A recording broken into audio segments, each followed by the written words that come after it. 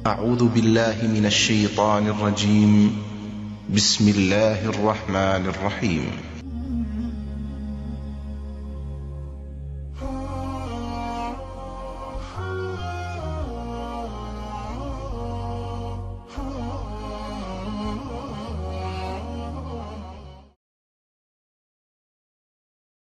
আসসালামু আলাইকুম রহমতুল্লাহ। আমাদের এক ভাই জানতে চেয়েছেন 3 ওয়াক্তে বা 3 সময়ে নামাজ আদায় করা নিষেধ হাদিসে যেটা সাব্যস্ত হয়েছে সেই হাদিসটি রেফারেন্স সহ জানতে চেয়েছেন।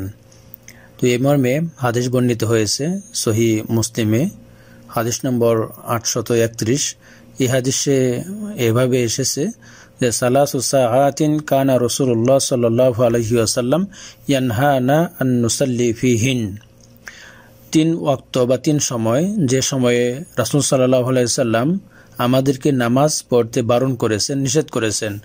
আও আন নাকবুরা ফিহিন্না মাউতানা, অথবা সে সময়ে কবরস্থ করতে মৃত ব্যক্তিদেরকে নিষেধ করেছেন।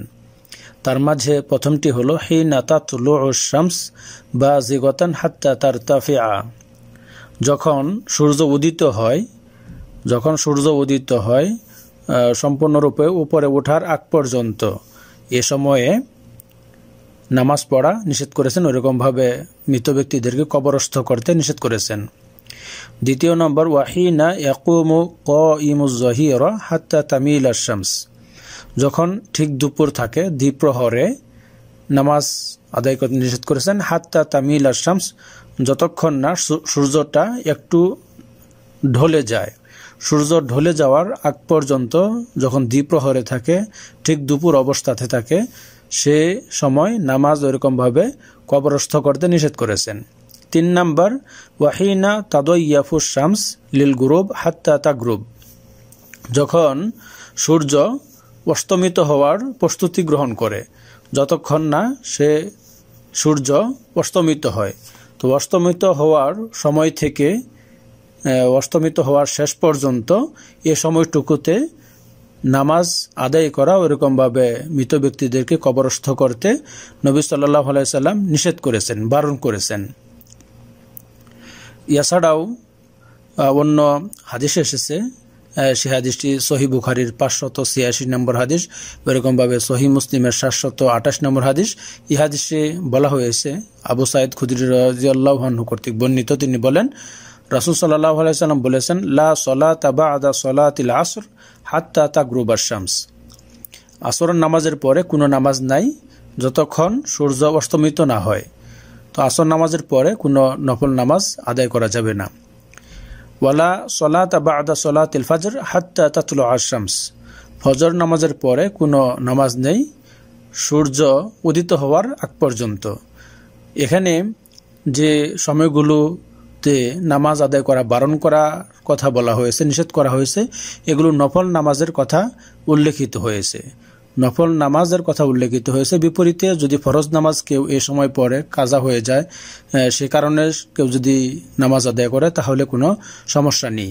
এছাড়াও কেউ যদি ঘুমিয়েছিল অথবা ভুলে গিয়েছে, এ সময় যদি সে নামাজ আদায় করে ফরজ নামাজ, তাহলে তার কোনো সমস্যা নেই, কারণ এই মর্মে হাদিস বর্ণিত হয়েছে সহিহ বুখারীতে, ওইরকমভাবে সহিহ মুসলিমে নবী সাল্লাল্লাহু আলাইহি ওয়াসাল্লাম বলেছেন মান নামা আন সালাতিন আও নাসিয়াহা ফালইউসাল্লিহা ইযা যাকারাহা, যে ব্যক্তি নামাজ পড়তে ভুলে যাবে অথবা নামাজ যে সময় সেই ব্যক্তি যদি ঘুমিয়ে থাকে, ফালইউসাল্লিহা ইযা যাকারাহা, সেই ব্যক্তি নামাজ আদায় করবে যখন তার স্মরণে আসবে। এছাড়াও যদি কেউ মসজিদে প্রবেশ করে, মসজিদে প্রবেশের সময় এরপরে প্রবেশ করে 2 রাকাত নামাজ পড়ে বসার কথা বলা হয়েছে হাদিসে। এরকমভাবে কেউ যদি মসজিদে প্রবেশ করে তাহলে সে ওই 2 রাকাত নামাজ আদায় করতে পারবে এই নিষিদ্ধ সময়গুলোতে। এছাড়াও রয়েছে যেরকমভাবে তওয়াফ করার পরে 2 রাকাত নামাজ আদায় করতে হয়, এই 2 রাকাত নামাজ আদায় করতে পারবে এই নিষিদ্ধ সময়গুলোতে। আর আবারও বলছি যে এই সময়গুলো শুধুমাত্র নফল নামাজের জন্য সম্পর্কিত, সংশ্লিষ্ট। বিপরীতে ফরজ নামাজ এবং আমি যেগুলো উল্লেখিত করেছি এগুলো নামাজ আদায় করা যাবে এই সময়গুলোতে। আল্লাহ রাব্বুল আলামিন আমাদেরকে সঠিকভাবে হাদিস জানার এবং মানার তৌফিক দান করুন। আমিন। আসসালামু আলাইকুম রহমতুল্লাহ। شهد الله أنه لا إله إلا هو والملائكة وأولو العلم قائما بالقسط لا إله إلا هو العزيز الحكيم إن الدين عند الله الإسلام وما اختلف الذين أوتوا الكتاب إلا من بعد ما جاءهم